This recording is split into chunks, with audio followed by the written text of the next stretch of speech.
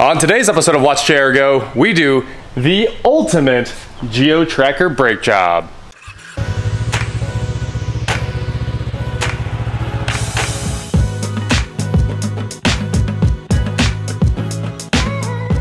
What is going on, guys? I'm Watch Chair Go, and today I'm here with Amberghini. She's hiding in the back because we're going to take this for a quick little whip around the block. And then Zach's here. He hasn't been in it, of course. And then we're going to get all of this turned into parts that turn on this car. There aren't really any brakes, so we're not taking on any long trips yet. And there's no e-brake, which is the biggest problem here. So we've had the wheels chalked every time we work on it. So today we're gonna get rid of those wheel chocks, I hope.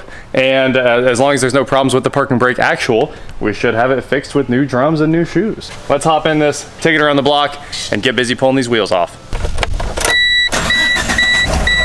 Woo!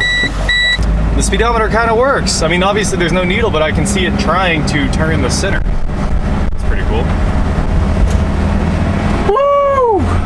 It's kind of fun back here. Yeah, I know, right? The rear is gigantic. I wish we put the top off again. We probably should have pulled the top. This whole thing feels so much bigger than it actually is. Like, it feels really big in here. Yeah, I think it's because the windshield's set so far forward. Oh, it fell down a little?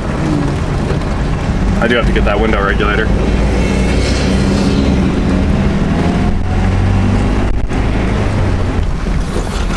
How much does it lean? What was that? Oh, the valve.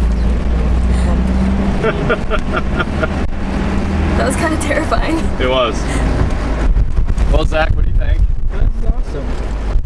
Check this out. Oh. I'm excited to take this down to the lake or something. Heck yeah. I bet it can do some pretty reasonable rock crawling. I'm sure it would do halfway. Come on, third. Is it just like broke? Yeah, there's bushings that have to be replaced down in there. 2 of them. All right, we've got all of our brakes laid out here. Here's the 2 rear drums, here's the 2 front discs, and Zach is cutting our template here. I wanted to have a little masking template so we can get paint all the way to the edge here without getting it onto the actual stopping surface of the rotor. So that should prevent any rust down in that corner. And while he's doing that, I'm gonna take some brake clean and I'm going to soak the rotors and drums so we can get all the packing oil off them, because we're gonna paint them right here on the cardboard real quick. Duplicolor caliper enamel with ceramic. That's what we're gonna use on the drums and the rotor hats. Should look pretty good. Everything's prepped, and Zach just got us a template all cut out. Check that out. It is ready to go and slips right over the top of the hats.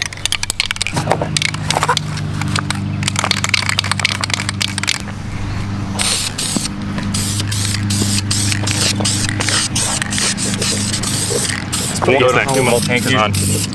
Look, so got there. A little bit more of the coater. Hold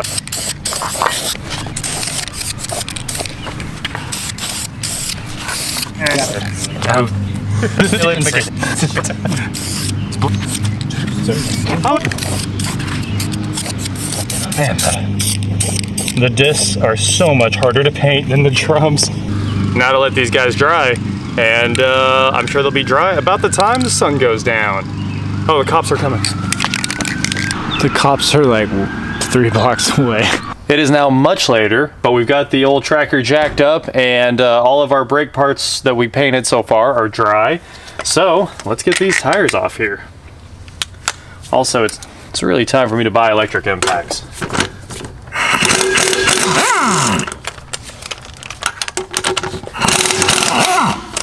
Man, all these things they are really on there. Wheel coming off. Hey, that was easy. Got the height right on point. These are M8 holes. You can put a bolt in there and use it to drive off the drum. But what we're gonna do is spray a little knocker loose right around there, and that should loosen everything up. We'll smack it with a 2x4, should come right off. Well, we decided to go ahead and use the M8 bolt because I had one laying around. This one's a 13 mil head, and hopefully this impact pops it right off.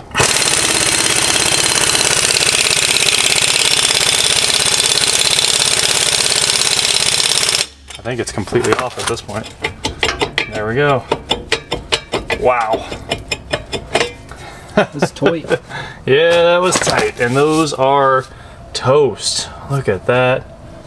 It's a disaster in there. Also, I want to get my bolt back.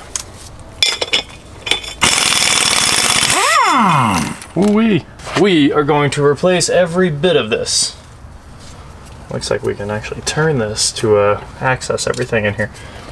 But let's take a couple pictures, make sure we know what springs go where, and then start replacing each little piece. These are caliper guide pins. That is not what we needed. Drum is off, so now we can pull this upper spring that holds the pads together. Spring is out. Pull the lower little spring here. All right. Well, it's out. Good deal. That one should be free. One down. That's one way to get that bottom spring off. I plan on replacing every bit of hardware in here as well, but unfortunately, I ordered it from O'Reilly's and it never came in. You can tell there's not a lot of friction material left on these guys. They are basically to the metal. So I'm thrilled to have some new drums in the back. So I've got the first shoe on now and the retainer clip is in. To do the retainer clip, of course, you just kind of put it on the pad like this and then push down and turn it 90 degrees until it sticks in that slot right there. So those are relatively easy to do. And now here's our adjuster. Run it all the way back down so it's set up for new pads, and I'll leave it just slightly loose right there. Should be good to go. And now to put in a new pad. Of course, getting the adjuster all lined up is kind of the tough part. Yeah. All right, we got that guy in there. Keyword. Yeah. So now we can finally start putting all of our springs back in here to hold this thing together. I'm gonna go ahead and get behind our drum brake piston there. And this is always the fun part. I do have a drum spring tool, but I can usually just get this done with some pliers. So now I'm backing off the star adjuster right under the piston here, if you can see that. It's that guy right there. Taking a screwdriver like that, we'll back it off. You can see I'm turning the little wheel. Each time I turn it, we get a little bit closer there. Okay, so it's adjusted all the way in, set up for some brand new shoes, and now we're going to test fit the drum and just kind of see how it fits on there, and then we'll kind of tighten it back up until it just sits on the drum just perfectly. So we want a little bit of friction with the drum going on, but we don't want it to bind or anything like that, and then the adjuster will take care of everything else. Here are our beautiful new drums. I'm so excited about these drums. Should have been pink. Should have been. Wow, these are already tight. Okay, we got a little bit. I think we can leave the adjuster where it's at. Those are friction fit. So now we're gonna do a little bit of magic and make this black again. That is really the key for these open chrome wheels that are on there right now. And now, with more paint everywhere. Oh, she's going. Probably have to go ahead and put the wheel on to get that seated all the way back. But look at that. Black on black, and it looks good. Let's get our wheel on here. We're gonna tear this back apart tomorrow. We're just gonna go ahead and quit for tonight. So you guys will see this as one little video because I want new springs and retaining clips and all that good stuff. So I'm gonna go back to O'Reilly's, figure out what happened with my hardware. Then we'll pop this guy back off. It's hard to start this. I need to order a full set of lug nuts. I want them all to match. So that's on my list too. Yeah, let's grab the impact and we'll change out that hardware down the road. That's not a big deal. But I do want all the hardware inside the drums to be correcto. So we're gonna just hand tight this for tonight.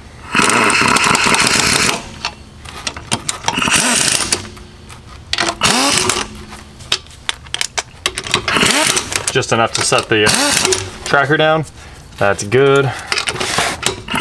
Still finger tight right there. All right, that looks like a brand new car. And honestly, you know what? Give me 3 seconds here. Well, I spent a couple seconds with some chrome polish right here, just cleaning up that little bit of chrome, and you could see how awesome it looks with the contrast of a good-looking-ish wheel and that black center on the axle, and you can kind of even see the black drums behind it. Anyway, tomorrow we rip this back apart and replace those springs, because I don't want to have old springs on these new drums where everything's nice and perfect, and bolt it all back together. And now we are back with the missing parts we needed from O'Reilly's. So we've got one of everything brand new. All the retainers, all the springs, the clip. Let's get this apart for the second time and replace all of these parts. Actually, I kind of want to take the other side apart. Okay. Try and clear out any rust. Gonna hold this thing on. If you guys have these clips on here, you're gonna have to either tap them back like this and then get behind them and pry them off like this. But you can get them off either with pliers, or you can unscrew them if you pull at the same time, but it's probably easier to just knock them off and keep going from there.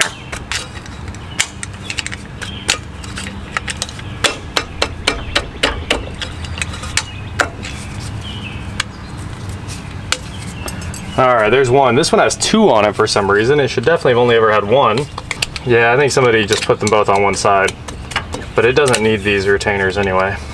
I just need to find a way to get it off now.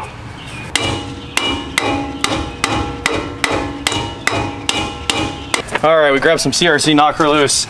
We're gonna soak this. Hopefully that'll help break that rust free, hit all the studs since we're in here. And then I'm gonna go ahead and shoot the bolt removal holes.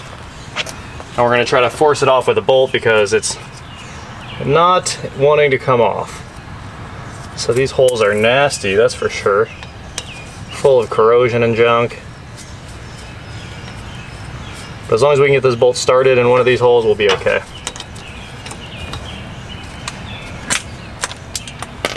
And of course, since we get to ruin these, they're going in the trash immediately.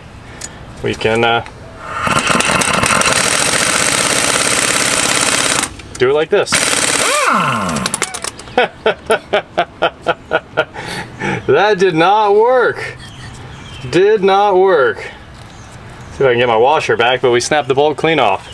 This bolt is brand new. Run it in and out like a drill bit this time.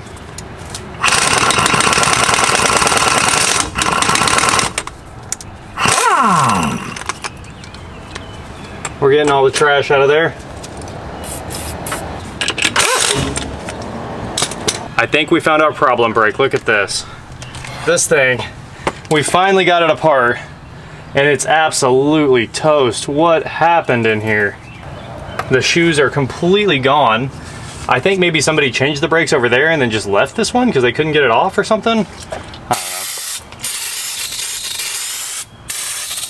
A little bit of CRC brake clean on there. This is bad.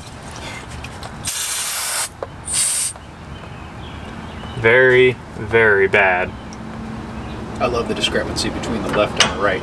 How that one looks beautiful over there? No. Just look at the left and right shoe there, or they're forward and rear. Yeah. You see that one is so much thinner than True. that? This one's completely gone. Oh yeah. That one has a little bit of shoe left down there. I guess I really just need to grab the pliers and start ripping it apart because there are no other options here. Is my hair good? My hair's good, right? Like, so you got you have grease all the way down your neck. Yeah, you have like 4 stripes of grease. Right here. So let's just be clear of who did the work here, okay? Or at least who got exposed to the brunt of. We had to go get cylinders because we decided that this one's blown out, of course. So I was like, hey, let's just replace them both. And when we went to the store, Gabe cleaned all this up and painted it because, of course, I painted the other hub because we wanted them to look nice and black. So, hey, he got this all knocked out here and it looks beautiful. So now I just have to hop in here with my flare wrench and get our brake line off of here, which is actually, these things are on there. And man, are they squirting out some brake fluid. Yeah, they're live. So it's going to ruin all the paint. On the backside. On the backside. Okay, I think we made some progress there. That one's out. All right, now for the bottom one. You know you have to bleed this from like this center. There's a super strange bleed process for this. From the center where it joins there on the rear diff? Yeah, up. Really strange bleeding this. We're losing. I guess we're gonna gravity bleed it. That makes sense. That's what we're going for now. So you bought 2 kinds and puking. Oh, one. They're 2 different sides. So one side has a bleeder and one side doesn't. Oh. Yeah. Oh, that one's loose. We got one loose here. We gotta hurry or we're gonna lose all of our brake fluid. Well, this one does not have a bleeder. Okay, the one without a bleeder is this one. Yeah. This one has dual lines. There's this amazing thing called text messaging. You can actually reach out and contact somebody who is not where you are and ask them questions. Like what? Well, like, hey, does this have a bleeder or no? Oh, no, I wanted to replace both. Oh, in that case, I take back that incredibly statement. I was like, we better just do them both. All right, this is our replacement. Our new tactic is just buy all the parts. Yeah, and then buy them all. No, I was like, you know what? Since we're in here, let's just do both of them. They're probably old. Get it done right. There we go. There we go. Plugs are out. The lines are in. Toast, toast. Dude, another cylinder came out as well. It just fell out. That's impressive. That is. Look how much debris is in that guy. Wow. That'd be a good reason for a brake's not working. Yep, that would be why this was completely worthless. All right, let's get these bolts in here. The guy at AutoZone was arguing with me. He's like, it's called the rear piston. That's not a cylinder. It's definitely called something else. Listen here, chief. Pal. Well, then there's like an option for it was like soft top or hard top, and he was like, well, I don't know because I don't ride around with you guys or something. Yeah. I was like, look, I'm telling you it's a soft top because I said it's a soft top, and he was like, I don't roll with you. And I was like, what? I don't understand. If you want to ride around with me, I hope you work on cars. Because mine are always broken. Look at this. Will you give me one more napkin, please? Because my hands are slipping down the wrench as I try to use it. More napkins? More napkins, sir. Please, sir, can I have them all? I can finally hang on to my flare wrench again because I wiped off all the brake fluid that was pouring down it. All right. How's this stuff holding up? I'm trying not to ruin your nice new paint job. Yeah, it's all good. It's pouring all down here too, though. I'm gonna ruin it all. Here we are in brand new braking system headquarters, putting our C-clip on the parking brake. That is good to go. Oh yeah, so that's gonna go in there about like that. And of course this guy goes on this side, and we're gonna get our springs in here and get everything hung. About to say, if they have this thing on there where you can't get another bolt back in there, that's just... We decided to replace a wheel stud, and now it's pouring rain, and we're trying to get it knocked out. I got my wheel stud installer right here, which is pretty cool. Nice. Are you referring to me? This thing. Oh, yeah, that's way cool. Yeah, the fancy tool. Way cool. I like that. Oh man, that thing is in there, isn't it? No, it's kind of... All right. It's got a wiggle. You know, it's like toilet handle. Oh, man, you're already there. Yeah. That was quick, dude. I wasn't expecting you to be already there. Oh, come on. Oh! Hey, man.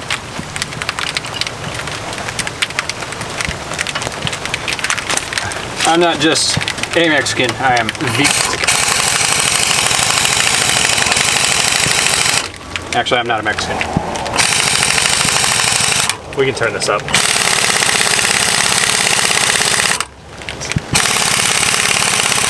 You got one on the other side too that'll need to come off. Oh man, 2 of them need pulled in. What's that? 2 of them needed pulled in. All right. What happened to all these wheel studs? Oh, I think somebody just didn't know how to install wheel studs and put all these in, because a lot of these have been changed but improperly. Put the impact back on too.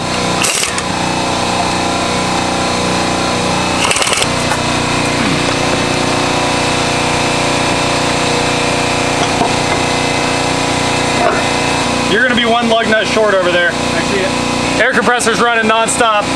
Anyway, thank you guys for watching. This has been a fun brake job. Gabe's wrapping up the other side. We'll come back to you with part 2 where we do the front. It was all supposed to be one video until it started pouring rain. That is it for today. Please like, share, subscribe. Do whatever you want to do, and I will talk to you next time. Ooh.